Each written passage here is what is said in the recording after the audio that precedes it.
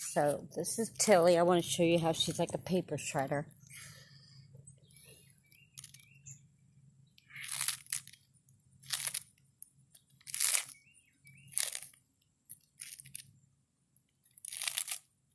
Good girl.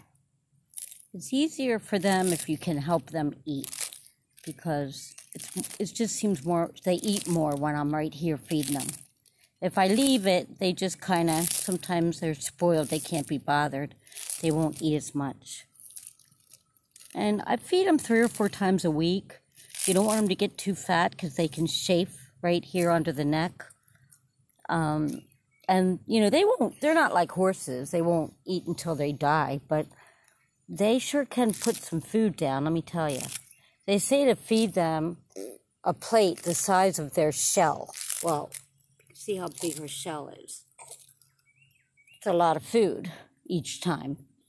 But I always make sure they're not hungry. That's why everything I own is fat, because I'm afraid that they're hungry. I don't know what that's about.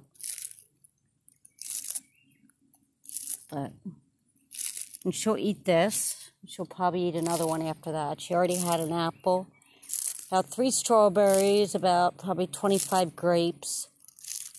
And I'll let her eat until she's done. When she walks away, I'll give her a little bath real quick. And then I'll let Buddha out and he'll clean up. So, say bye for now, Till.